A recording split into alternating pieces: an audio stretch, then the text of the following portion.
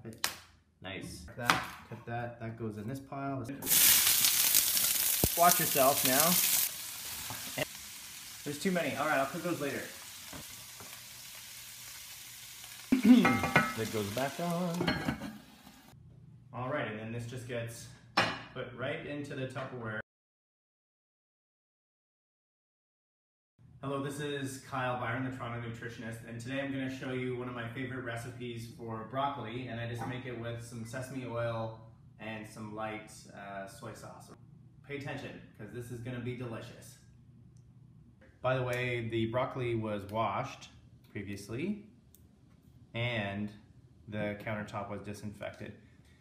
Now, of course, you can just pull these parts off, throw them over there. So to get this part off, you actually don't cut this. You just want to break that off, and it actually breaks where it's hardest. Asparagus is the same thing. So this part you can just chuck, or if you want to be like really using all your food, which I would totally support, you cut the outsides off, and you can use the inside. The yield isn't very good, that's all. So I don't often do this just because of it's a waste of time. Yeah, so that's fine. That's actually really good. So I could use that. This part is soft. This part is hard. Soft, hard. This will take longer to cook. So what I'm gonna do is I'm gonna take all the stalks and cut them right up to there, and I'm gonna cook that stuff first.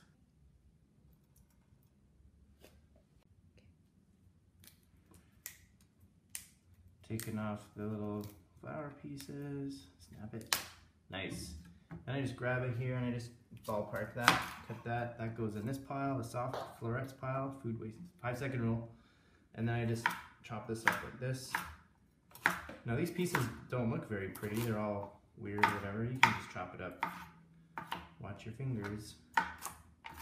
And then this goes into the stems pile. All right, so my sesame oil is smoking. That's not good. Watch yourself now. 5-second rule. This is too high. I gotta turn this down a little bit. I'm just gonna put the lid on. There we go. All right, so I'm gonna cook that for about 2 or 3 minutes. And then I'll throw in the florets. Pet. All right, so this is all fine. That's all fine here. Situation normal. That smells good. Now hang on a sec. It's time to put in the florets. And I kind of wish that was all of them. Yeah, I do this sometimes. There's too many. There's too many. All right, I'll cook those later. And I'm actually going to add a little bit more sesame oil to this because there's just so much here. There's a few more drops. Now I can keep those hard pieces down at the bottom, or I can stir this around, but ultimately, because there's so much here, I need to put the lid back on or else it won't cook. All right, it's been about a minute. I'm just going to check on this situation. Yeah, it's not cooked very much, so I wish I could get...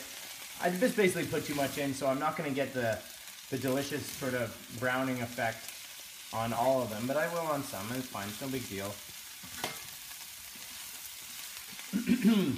Now if I want, I can add some of the soy sauce now. That will caramelize as well.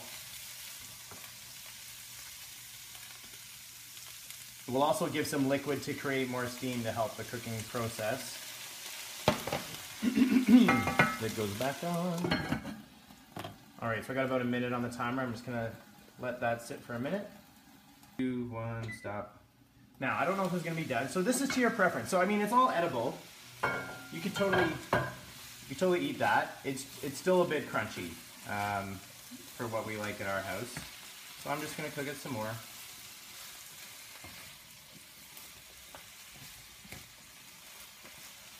Typically, like if you were boiling it, it would be 2 to 3 minutes. And it's only been about 2. But like I said, it's really important that you put those harder stems in first.